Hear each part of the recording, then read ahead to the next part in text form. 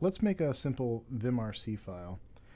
To start off, we'll show that we don't have a vimrc file yet.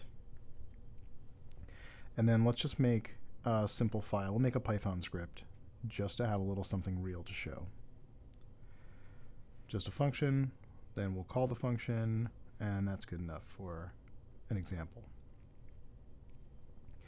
All right, when I'm using Vim, I like to have line numbers turned on. So let's set NU, which turns on line numbers. And I also like the slate color scheme, so let's enable the slate color scheme as well. And now I'm happy. I like the way that looks. So just for fun, let's get out of here and run our Python script. And we see that it runs. Great.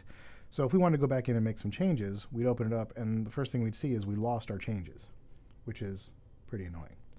So let's make a vimrc file.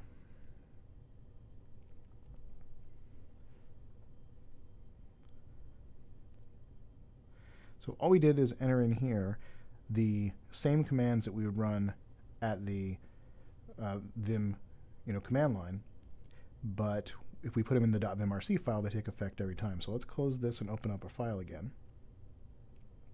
And here we see, got line numbers, and we have the slate theme. So one thing that's annoying here is having to close the file each time to open up the vimrc, which you don't really have to do. So if you use the edit command, or you can shorten it to E, you can open up another file, another buffer, and have multiple open simultaneously, which is nice. So just to demo that, let's remove the line numbers. So we'll set no NU, so no line numbers.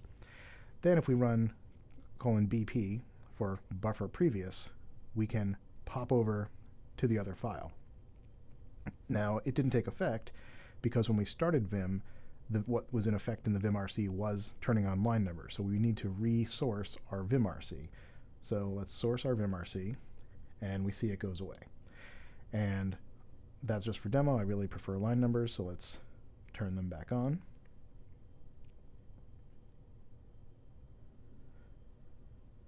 Source it.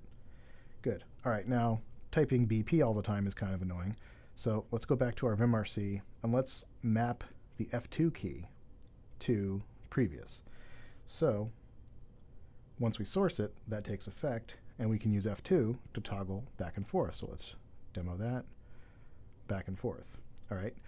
And just for completeness, in addition to BP for previous, there's BN for next, so we can map F3 to be next and be previous, which is cool. Now our problem is that we have to run the source command every time. So let's solve that by using F5, because F5 is generally used as a refresh key. So if we map F5 to the source command, that will, once we source it, that takes effect. So great, and we'll demo that in a second. So let's search for hello. And you see it shows hello, and you can press N to jump around to different matches, but it's not highlighted. And that's one thing that Vim does, which makes it easier in a large block of text to find what you're looking for. So let's do something about that. We'll pop over here, and we'll just set the option HL search.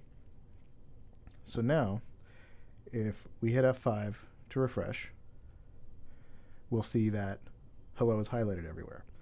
And once you're done, you want the highlighting to go away. And what I used to always do is I would just search for something I knew wasn't in the document, which gives you a little error that doesn't mean anything, and it gets rid of the highlighting. But we can do something a little better here. So let's pop over. And in a vimrc, if you start a line with a double quote, that's a comment. So because this is a little bit obscure, this command isn't 100% obvious what it does just by reading it. We have a nice little comment that explains it. So we'll press F5. Let's search for hello again. All right, and then Control L, and it goes away. And that's it for this. I like to keep these short, but my email address is milocast@gmail.com. If you have questions, ideas for topics you want to see in future screencasts, let me know.